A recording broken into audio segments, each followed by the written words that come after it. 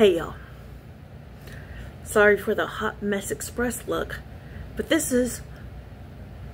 tomorrow will be 3 weeks since we had air conditioner issues. It is over 100 in Texas, and last Saturday it finally crapped out, full on crapped out. So I've been without my central heat and air since last Saturday. They brought us this portable thing, and it needs a window to vent, and our house only has a bedroom window or the patio door. So it's in the bedroom. Whatever. Anyway, so what am I up to? I finished my paw print quilt. So dang cute. I am loving quilting again. Really am. If you'll hold 1 second, I'll grab it. Let me put you on the Pazzaroni. Alright, here it is. Now, I can't hold up the thing for all of it because it's big. I didn't expect it to be this big. So, isn't that cute? And the back is camo fleece, because this one's going to a fundraiser event that raises the money for dogs and cats and whatever else to spay and neuter the pets. I did take a play out of Miss Janice's, got hair in my mouth. I got out of Miss Janice's playbook. This does not have batting at all. I only used the fleece, and it's still thick. It's definitely going to keep you warm. You know, a lot of people like myself are like, we don't need to use batting in Texas, it's hot. But on the other side of that thing, if you live in Texas, it is ice cold up in your house when your air conditioner works. Because I know we keep it like more temps. So, I mean, if it was going upstate or something, that'd be one thing. But as long as I'm putting them out down here, I'm just going to keep going with the fleece thing. So, you know, I will try to catch those sales when I can. Currently, I went to the massive book sale. It's called Friends of the Library sale. And my Mimo has told me, no, don't buy any books for content from, you know, biblical teaching stuff. But I saw this one, and I was like, I'm going to go ahead and get it, because I want to get in it and study it. This one's Charles Stanley.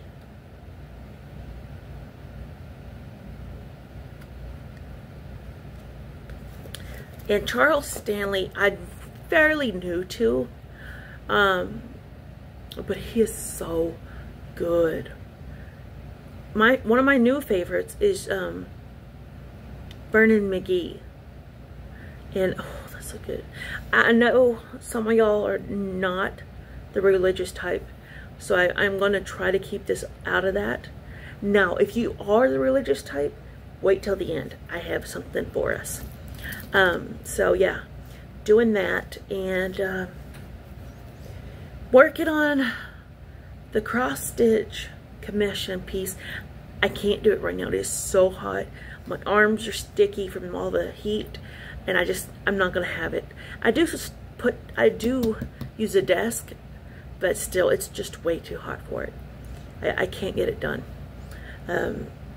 Decided to turn our dining room into a hobby room, craft room. I don't know what you want to call it. And my sewing machine set up. I've got ironing set up. I cut fabric still at my bar, or the island bar thingy, because it's standing and I can look down and see the numbers. I used to sit and cut, but I was like, am I really getting the best accurate cuts? So that's been, you know, something I've been doing, trying to get better at, is to have that done. Because I feel like if you sit to cut, you're only getting half an angle of it, you know? But if you're standing over it, you can see it, line it up. Because I still do use a lot of the grid on my cutting mat. My cutting mat's almost to the point where you can't read it anymore. But I have a dear church friend that is cleaning out her mom's home. And her dad gave a lot to the church, to their church. And they still have a ton left. And she asked me if I wanted any of this stuff. And I was like, yeah. Because I really want to try to sell some quilts. I also want to give quilts. For those that don't know, I went back to my Cowboy Heritage Church. And that was because we voted the preacher out. And so the arena team had been falling behind. So they're trying to find ways to raise money. And I said, if I can make it happen, I will donate quilts. I am not going to donate crochet. Crochet is a hard sell, in Texas, where I'm at personally. Some people are like, oh, it's simple. Well, okay, not for me. But I feel like quilts might have a chance. I just don't know. And I hate the people that come up to you, hey, how much is this? And you tell them a price, and they're like, I'll go to Walmart for that. Go to Walmart, boo-boo, go. But you're gonna see it's not gonna last. It will not last. It's just nonsense. We were at Sam's yesterday, and they were selling these little girl shirts. I think it had Dora on it. I'm not really sure with my cartoons anymore. But they put something, like a applique, that kind of looked crocheted, but super flat. It didn't have any, and I know crochet is the only thing that cannot be duplicated. There's not a machine to duplicate crochet.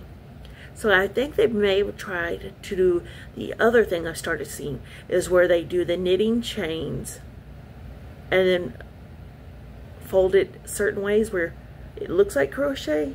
I'm having a hard time trying to convey what I'm telling y'all. So anyway, I was like, what? And then the people are selling these crochet stuff like beyond cheap. And my first thought is, how many of this stuff is coming from a sweatshop in China? I can't handle that. These people deserve better than that, and they're not getting the better. So, yeah. Okay, so for those that need to go ahead and go. For the ones that want to stay, I have a little book I want to use, and I want to show it to you. So if you're anti-religion or anything, please go ahead and click off, because I don't want you to feel like I'm forcing religion on you. I just wanted to share a neat find with you. So when I went to this big old sale, I found this little book, and I kind of want to do a little reading in it after a video or something. I don't know. We'll put it on the end for those that can't handle religion, and that's okay. Not everybody can, but the ones that do, it's on us to raise those, to uplift those people, to let them know that not only do we love them, but God loves them. So anyway, it says, what I learned from God while quilting. And it's a little book. So they're little stories or whatever. So I'm going to try to do one of the little stories at a time, because it's only several pages. Well, about 2 or 3 pages.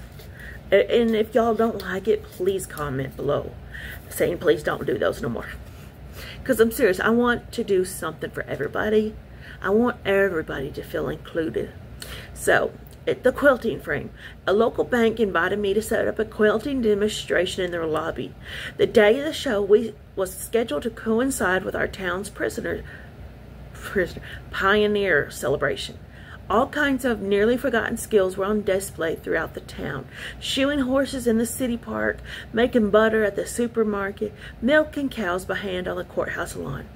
I arrived that morning before the bank was open, and a security guard let me in. In about 10 minutes, I set up my PVC floor frame and stretched my quilt across it. The bank provided portable room dividers for me to display other quilts as well. While I hung them, I considered the special memory that these works represented. I thought of the days I spent quilting at a community education center, smoothing out a friendship quilt I remembered showing the craft. Let me turn the page.